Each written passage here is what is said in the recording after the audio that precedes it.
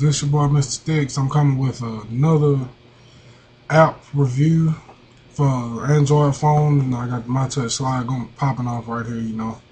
Just for now anyways. I'm about to upgrade to the G2 here pretty soon. But I've had some questions to be asked about how do I be online when I'm not at my PC?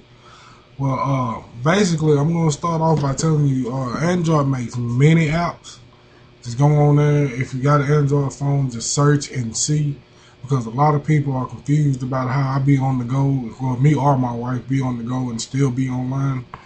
First off, I'm going to start off by showing you this app that is called eBuddy. So I have it in my social networks folder, as you can see. Oh, I'm sorry, I'm the wrong one. Close that back off. And I'm sorry. You can see eBuddy right there. Okay, this allows you to hook up to all your social networks that has i.m.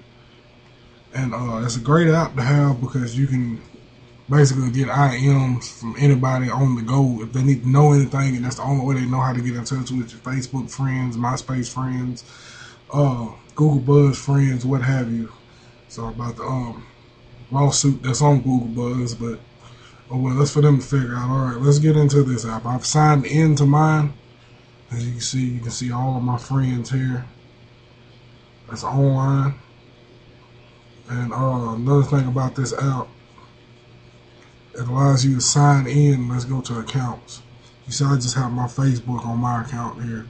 You can also go in and you can add accounts by clicking the menu hard button right here on the phone.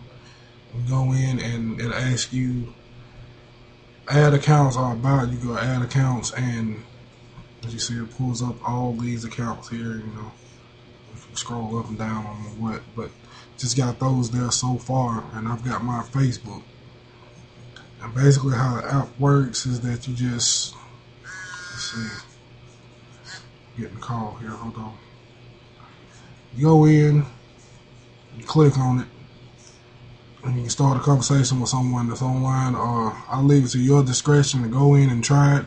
eBuddy at the Android market, that easy to find. Alright,